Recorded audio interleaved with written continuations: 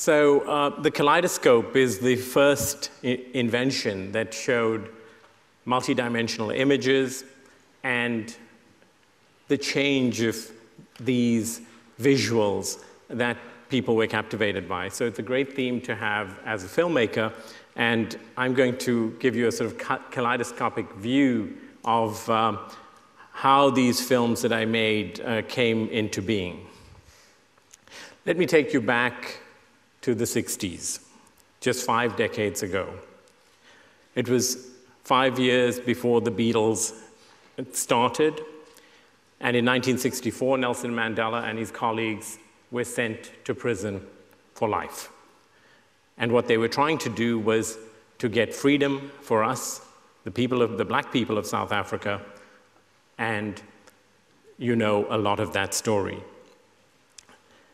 Life in South Africa during those days was very bleak for people of color. It was a totally segregated society, and it was all totally illegal. There was no television. Racism operated on every level, on the beaches, restaurants, cinemas, where you lived. As I was growing up as an 8-year-old, you go to a park and those were segregated, the benches were segregated, and you kind of think, well, what is this all about? And you start being curious and asking questions. Not only was this racism entrenched in our country, the government went further. They segregated amongst those race groups. So colored, Indian, and African all had different rules, different beaches, different schools. So it was quite a shock as I grew up to get to know that nobody in the world was doing anything about it. It was normal. The government had rules and enforcement, and very, very vicious enforcement. And some of the films that I've made later in the years dealt with some of that. I grew up in a very modest home, in an extended family, all living together. It was a very basic house, and it had outdoor ablution facilities, so it gives you an example of those days. And through those days, all the way through 1976, South Africa had no television. The apartheid government at the time felt that television will enlighten the black community and that they would learn ideas that they shouldn't. So the only home entertainment at the time was watching 8mm silent movies on a wall, and those were the first images that I came across and captivated me. Charlie Chaplin, Buster Keaton, Laurel and Hardy. And it was the magic of cinema and a truly transforming experience. So as I went to high school and became more politically active, I started asking more questions. I worked weekends and holidays in a film store. I used to rewind movies, never got paid, but it was to be able to experience all these films and enjoying them and being close to them. In high school, I got involved in the Programming Society for Films. And again, racism in South Africa, censorship. There were films that would only be able to be seen by white people. And this is the mid-70s now. So, of course, I would choose one of these more provocative, interesting films, screened it for the school, got into trouble, and later on I got arrested for showing movies to people of color. And this was all a criminal process. I went to court, and that's how the rules of the day worked. So you're probably thinking, why am I telling you all of this? What was fascinating, and I only got to know this in retrospect, was that those early days as an 8-year-old, watching those images was what captivated me and what I was passionate about. So it was that choice that as I got to learn more, I wanted to be more involved in film. So at the age of 13, my dad suddenly passed away, and with that came huge responsibility. And the aspirations of wanting to come to London Film School were shot down. The only film school in South Africa at the time was in Pretoria. It was for white people only, so that was gone. Being forced to go to university, I studied engineering, which was of no help to me in the rest of my life. Anyway, in the mid-70s, as a high school student, we and the whole country, all the black people in South Africa, began to rebel against the government. I think one of the biggest transformations that occurred in South Africa was when the young people took on the apartheid struggle. And in 1976, over 170 young people, most under the age of 18, were killed and shot mostly in the back in Soweto. We were heading into anarchy.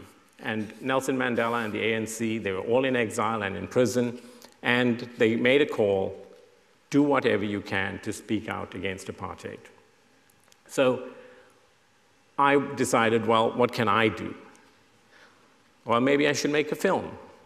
I didn't know too much about making films, but I did know how to watch them. I knew how to conceptualize and do all of that.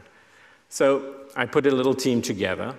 We made the first anti-apartheid film ever to be shot in our country.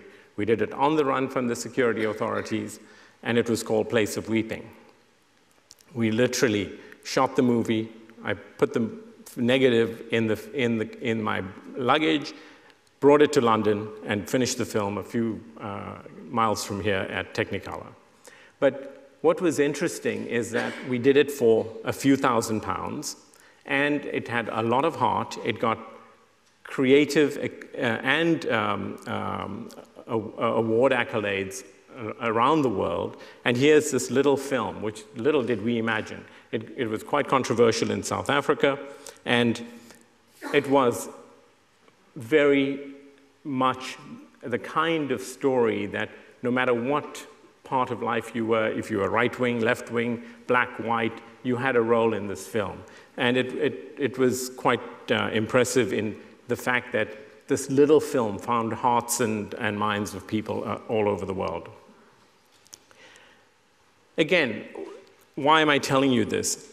It's the impact that little things have, that you try to do the best you can, and somehow things just work out. It's passion, it's love that you put into it, and the whole team, everybody came together to do that. So I decided to make and produce more films, many of which were socially relevant subjects, speaking against the apartheid system. The next film was called The Stick. It was banned in South Africa. Thereafter, I did a film called Sarafina, which was the story of the 1976 kids that were killed in Soweto. I managed to get Whoopi Goldberg to participate in the film. She was a very outspoken critic of apartheid, and the film actually did quite well. It premiered at the Cannes Film Festival, and Whoopi was very, very helpful and supportive. Getting movies made is quite a complicated and complex business. You find that in many instances, your investors, your business affairs people, they'll all look at the subjects and say, oh no, that's a movie about politics, or it's this, or it's that. Nobody's going to go to see it. And you've heard earlier people talking about choices and how the obvious choices sometimes are not necessarily the right choices. So I continued and persevered, and I did the film version of Cry the Beloved Country based on Alan Paton's best-selling novel. I did a film called Red Dust with Chiwetel Ejiofor and Hilary Swank, which was based on a story from the Truth and Reconciliation Commission, a true story, and several other films, all dealing with social issues, and not only in South Africa, but other places. And then in the 80s, AIDS was a big problem in our continent, and especially South Africa. So I decided, let me come up with a story, and we did a little film called Yesterday. It was the first film to speak out against the disease, to deal with the stigma, deal with all the related issues. And it was the first film to be made in one of our indigenous languages, isiZulu. And what's interesting is that, again, the skeptics would say, well, it's in an indigenous language, it's about AIDS, and I just persevered because, you know, you have to believe in what you want to be doing, and we made the film. And it was quite fascinating because it went on to become South Africa's first film to be nominated for an Oscar. It was, and then went on to win many accolades. Nelson Mandela and his foundation were the supporters of the film, and we screened it across the country. Now I'd like to pause and give you a preview of my most recent creative choice, which is Mandela Long Walk to Freedom. The journey began 25 years ago, and it was perseverance and through his words that nothing is impossible until it is done, that I got it made. So please go ahead. I have beautiful children and a beautiful wife. I want them to walk free in their own land.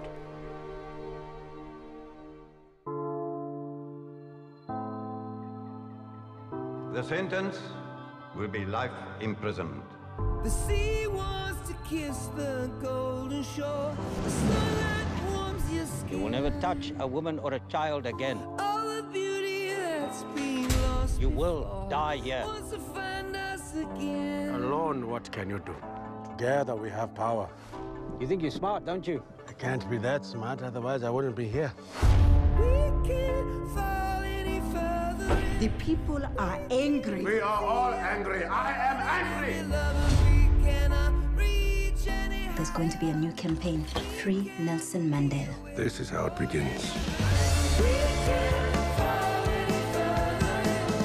We can't feel more in our love. People learn to hate. They can be taught to love. For love comes more naturally to the human heart.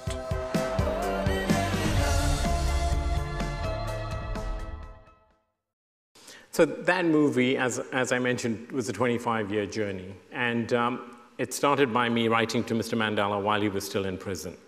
When he came out of prison, I was very fortunate to be granted the rights to his autobiography by him. And with it came a huge challenge, but huge pride. I had to do a movie that could do justice to his amazing life. And what was amazing was that he said to me, show me for my strengths and my weaknesses. And I think that was one of the best things as a filmmaker that you want to hear. But the reason it took so long was that I could have made a 10-hour miniseries about him, but I wanted to do an epic 2-hour on-screen film. And as a South African, you know, I wanted to do it as a South African film, not have the Hollywood studio interventions and all of that. And I'm very proud that we were able to screen the film for Mr. Mandela before he passed on.